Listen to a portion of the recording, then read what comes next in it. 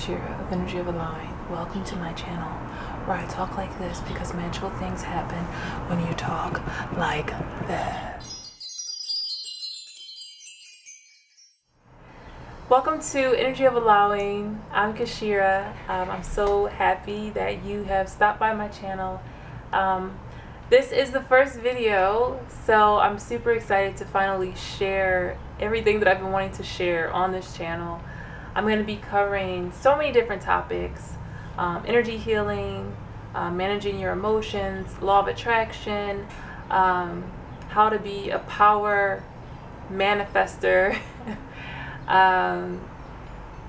other magical topics, because you know my interest kind of flows in different areas. So I'm going to be focusing on those things on this channel, and also I'm open to taking requests from you guys if you guys want me to talk about any particular thing.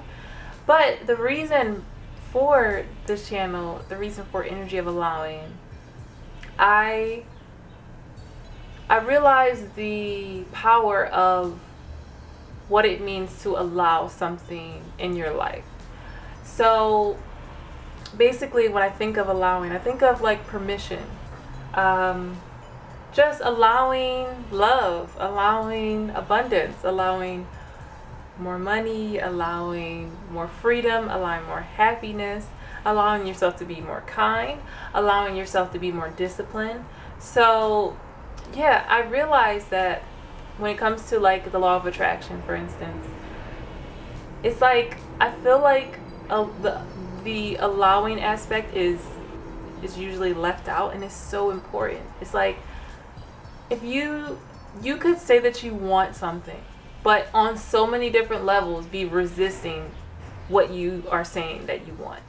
And so what I plan to do with Energy of Allowing is just to explore how we can release or let go of that resistance and allow the things we want to truly manifest in our lives, and in return to live happier, more fulfilled lives. And a lot of times the things that cause us to resist the things that we're saying we want are usually thoughts and beliefs that we were programmed with from childhood, you know, as kids. So, and then we grew up and those things became part of our core beliefs, and then because of that, like all of that determines how you are now, how you relate to other people, how other people perceive you, or how you perceive yourself, how much self-confidence you have or how much confidence you don't have. So it's all about how you hold on to certain energies. Like if you have, say for instance, if as a child you experienced a lot of rejection, like how much of that rejection are you still holding on to? Like how much of that did you take on within your being and accepted it as truth? And then how is that affecting now how you interact with the world, how you interact with people, how you express yourself, or how much you hold back? You know what I mean? So I'm so passionate about this because I've had my own series of epiphanies and like aha moments about all the ways in which how I came to the state of being that I was in a few years ago, or just over the years actually. Like I would have different epiphanies just over time, like, oh, so I'm viewing myself in this way because of this old belief that came from this, you know?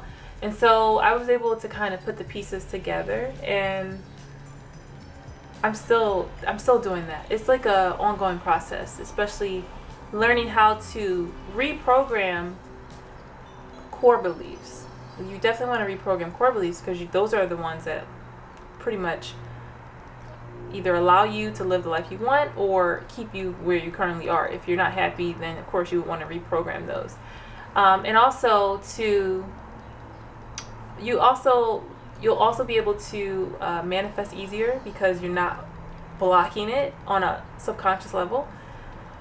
So yeah, So I've been learning all these things, and I'm like, I need to share this. And like literally because it wants to be expressed. You know, it's that throat chakra, however you want to say it.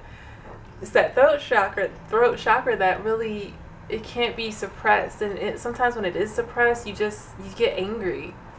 Nobody's telling you not to express yourself, but it's like sometimes if you feel like you're too different, you just want to hold back. And like, I don't want to be like that.